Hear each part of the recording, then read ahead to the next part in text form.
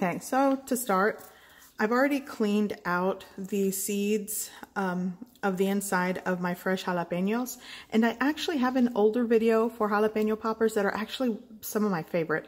It's using pickled jalapenos and cheddar cheese. I will link that in the description below.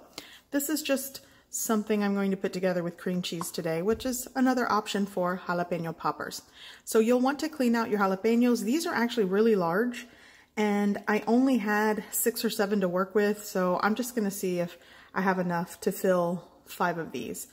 So there's my jalapenos. I'm also going to use 1 8-ounce block of cream cheese. This is sort of at room temperature. It's softened enough so I can mix it in with the shredded cheese I'm adding. This is 4 ounces of shredded white cheddar cheese. Use the cheese of your choice, or you could just leave it out and just use cream cheese. Up to you.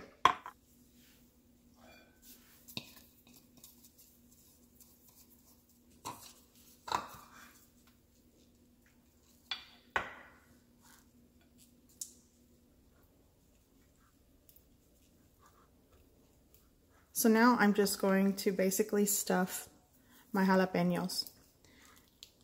And you know what? I have gloves on, so let's just make life easier, shall we?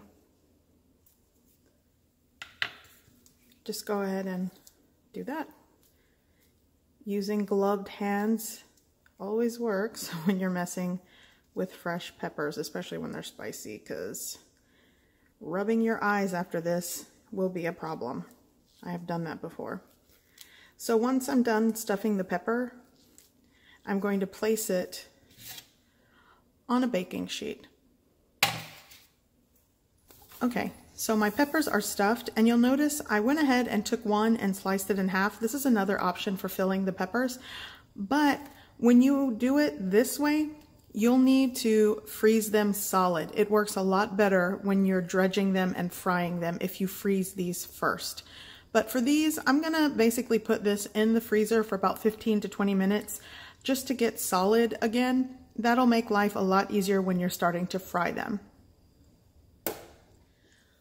Okay, so my jalapenos have been in the freezer for about 20 minutes, so they're pretty solid, especially that there's cream cheese in there.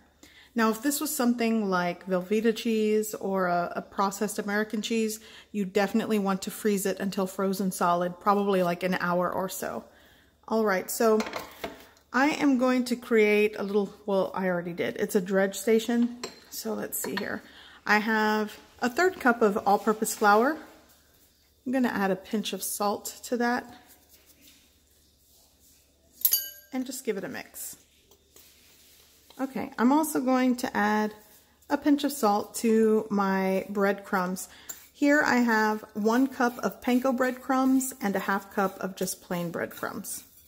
You can use just regular breadcrumbs, all Panko, it's up to you. And before I forget, let's switcheroo this. So I also have 2 large eggs that I'm just going to beat, and that's it. Okay, so now what I'm going to do is, well, I should use my gloved hand. I'm going to take 1 jalapeno, dredge it into the egg, into the breadcrumbs. You could do the wet hand, dry hand method. That works better. I'm just gonna get things a little messy. Actually, I'm gonna do a little double dredge. See how that works. I think I can get double dip these and have enough. And then once I'm done coating it, I'm just going to place it on a baking sheet to hang out until I've done the rest. Okay, so my jalapenos are coated and dredged. So while they sit here, I have been preheating my fry oil to 350 degrees Fahrenheit. That is a good fry temp. And let's see. I'm just going to take one and add it right into my fry oil. There we go. These are actually really large jalapenos. I'll just do 2 at a time.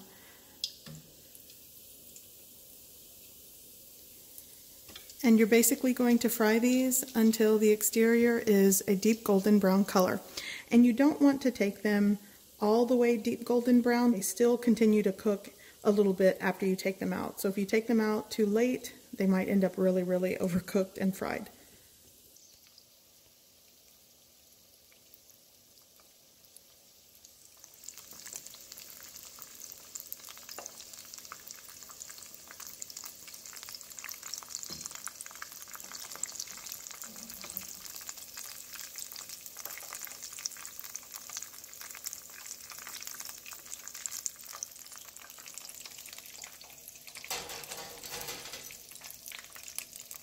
Okay, so my jalapeno poppers are done, and I do have some still hanging out on my wire rack, but these are ready, and I'm going to show you the inside of one. I'm going to try to bite or cut into it without making a mess.